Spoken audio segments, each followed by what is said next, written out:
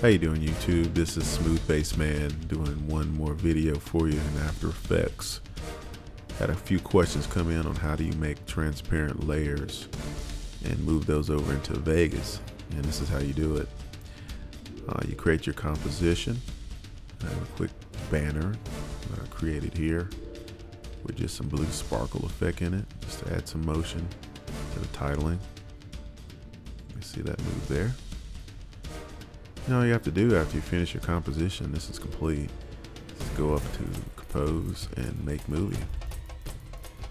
And the key thing you want to select here is click on the lossless and select RGB plus alpha. You can leave all the other settings alone and just click OK. Now you want to render this out, and I'll show you the next step. Gonna let this render and I'll be right back. Now that that render is complete, you can take a look at this project over in Vegas. Open up Vegas and you see I have these files pulled in already. They got some clouds, and here's a file that I want to use that we just rendered out. So you're gonna put that in on the top layer and then pull your clouds down below. And you move your timeline over, and you look and you say, hey, I don't see the clouds through my transparent layer.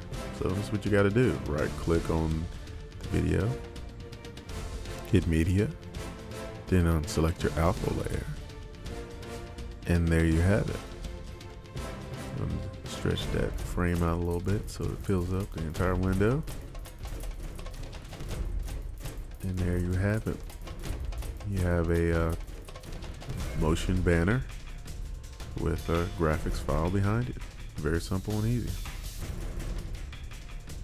Any questions? Feel free to comment. Thank you for watching.